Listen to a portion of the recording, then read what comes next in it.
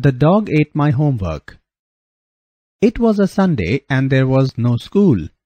Tony woke up in the morning. The pleasant sunshine made him really happy. Tony had a bath and ate a nice breakfast. Then he wanted to go to the park to play with his friends. In the afternoon, they would all go to eat their favorite burger at McDonald's. But then suddenly, Tony remembered he couldn't go anywhere. "Oh no, I can't go." On Tuesday, Tony's teacher asked, "Where is your homework, Tony?" "Ma'am, we have a pet dog. He is very naughty. He ate up all my homework, ma'am," said Tony. Wednesday.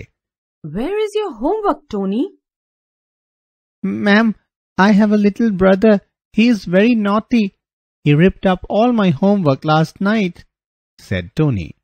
Thursday. "Where is your homework, Tony?" "Ma'am, last night I placed my homework on the kitchen shelf. It went down in the kitchen drain when Mom was washing the dishes," said Tony. Friday. "Where is your homework, Tony?" "Ma'am, I was very sick last night," said Tony very sadly. "The doctor said I needed rest." The teacher knew Tony was telling lies. She called Tony's mother on the phone. Half an hour later, Tony's mother was at school.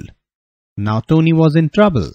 He had no answer, no explanation. He had to hang his head in shame. Tony's mother told his father the whole story. Father was very angry. He grounded Tony. Now look, here is Tony.